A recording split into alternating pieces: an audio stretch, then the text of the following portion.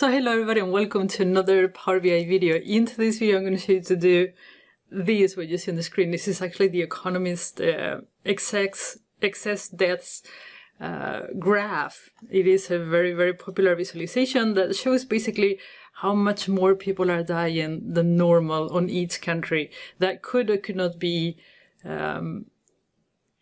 linked to the COVID deaths. Okay, so I actually read on Twitter that they release these to the public.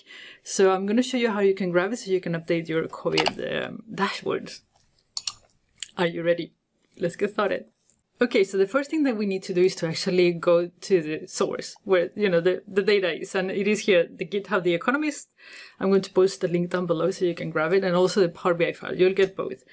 And here you can go to output data, and they are scripts that they use to clean the data. They have all kinds of cool information. Just don't do only this.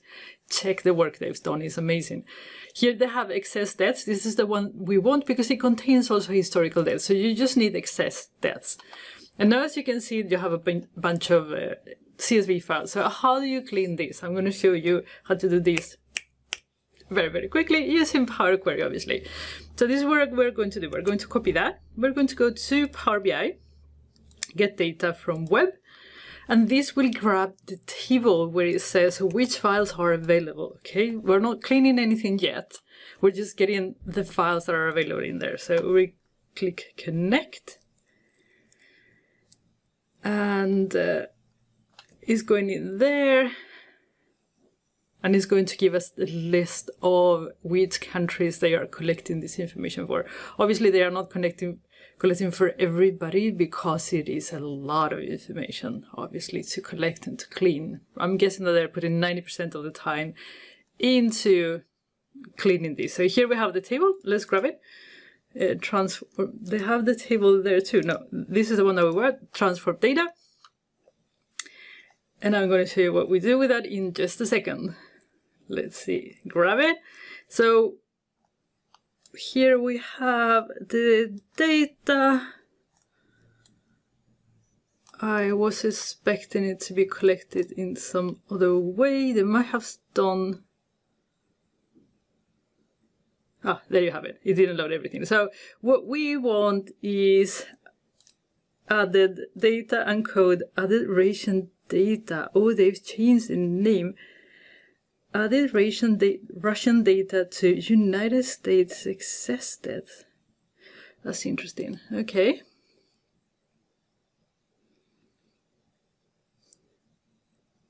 So maybe it's better that we actually collect it like these. Table filters, because that was not, when I prepared for this, it was not like that. This is live data, so it changes super quickly. So we're going to say whatever is at excess, grab it. That's going to be a better clean. And now we're going to remove all the columns. And here we got the list of all the countries that they are actually doing this work for. Now, what we need to do now is to actually clean one of the files. So how do we do that? We go back to GitHub. We're going to open one of the files. And I'll show you how to do this with the COVID dataset. This is exactly the same method, but we're going to create a function for it. So we're going to copy that. We go back to Power BI. We're going to go new source, web, and paste it in there. I mean, cleaning that is very easy, but with the function, it makes it even easier. You will see in a second. So no change types, because that's going to disappear once we put everything together, and then we will have to do it again. And the last thing we're going to do is to put capital letters into that thing. Okay, we could do it also on the main table, but so capital letters equal to table transform column names, and then we're going to get the promoted headers, and then we're going to do text proper, and that will basically give us capital letters on the headers. I have a video where I show you all kinds of cool transformations with column headers. Link down below. Go check them out. Done. And we are done. You see that super quickly. Now let's give this a proper name, excess deaths, and we're going to create a function for it. So instead of hard coding the name of the file, we already have that on the table. So we're going to feed a variable to this, or a parameter that is going to be called file name. I don't know if there's really a file name, but we call it like that. So we put file name as text. I have a video explaining in detail how functions are done. Go and check it out. Link down below. Okay, so now we have our function that cleans these things. So we were going to do at column invoke custom column, go in there, access deaths, column 2, yes, my friend, and then it says, okay, you know, the privacy settings for these, they are both the same source, they are both public, so ignore privacy settings. I have a video on privacy settings if you want to check it out, what we're actually doing in here. But in this case, it doesn't matter. It's just it doesn't recognize that it's the same source because it has different URLs in the beginning. So now what it's going is actually going through the table and extracting all the data. We're going to go in there and we're going to say open everything, and now we're going to change the types of these things. This is text and everything else here is whole numbers. There. Huh? YouTube, baby. There you go.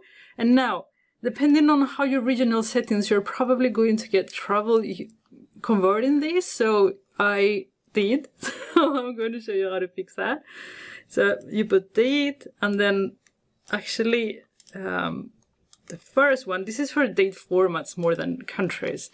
So the format is actually month, no, day, month, year. So you need to find a country that has that.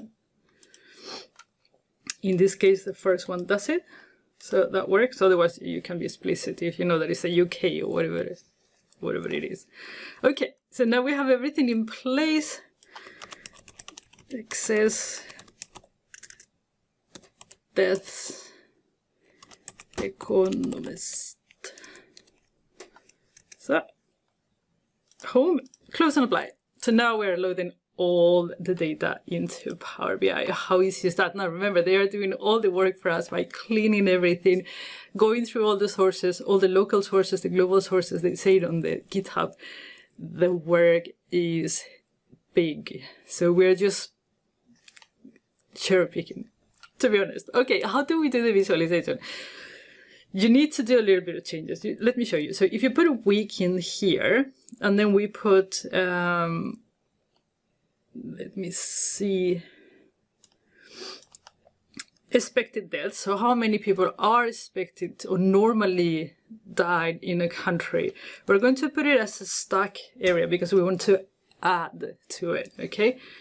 So we are going to now put a country, so we start seeing something, country in there. And you will have to do, there's no small multiples in Power BI, so you will have to do it by hand or with Charticulator. Maybe I'll give it a go in Charticulator and do a video on that. So let's see.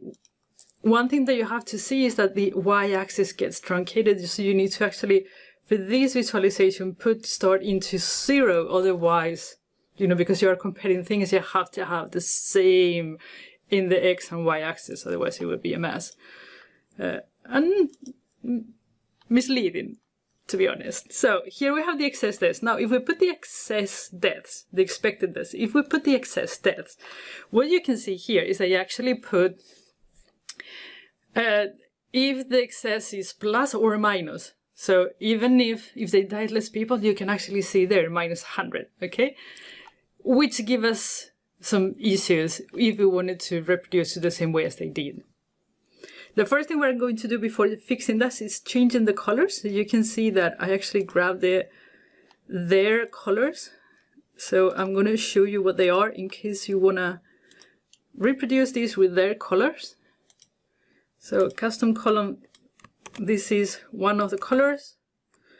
So we've got to put it in there. Date colors, expected colors is got to be that one. Now it's starting to look like Christmas. custom colors. You get it in there. So we're going to go in there and put the red.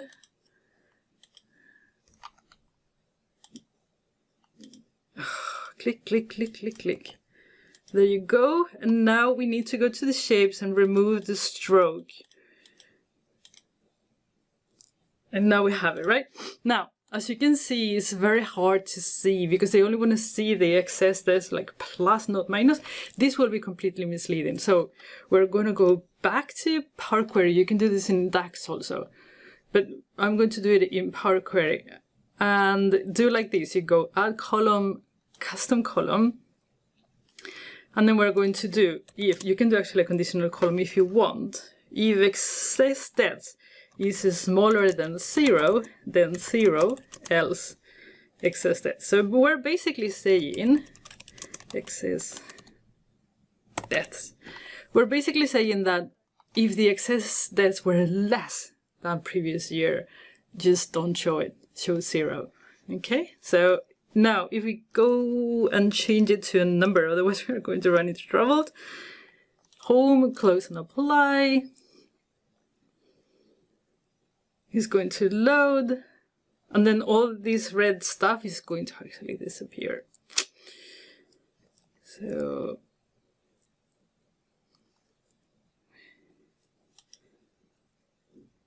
now we are going to put our excess deaths, the new column, remove the old one, and then you can actually see, oh, the color disappeared, obviously. Let's do that again. Custom color. So there you have it. So now it looks like it. And this is for Austria. Title, Austria. And then you just copy paste and change the country filter, and then you produce this, right? So this is how it is done basically. So now you can update your COVID dashboard with this visualization.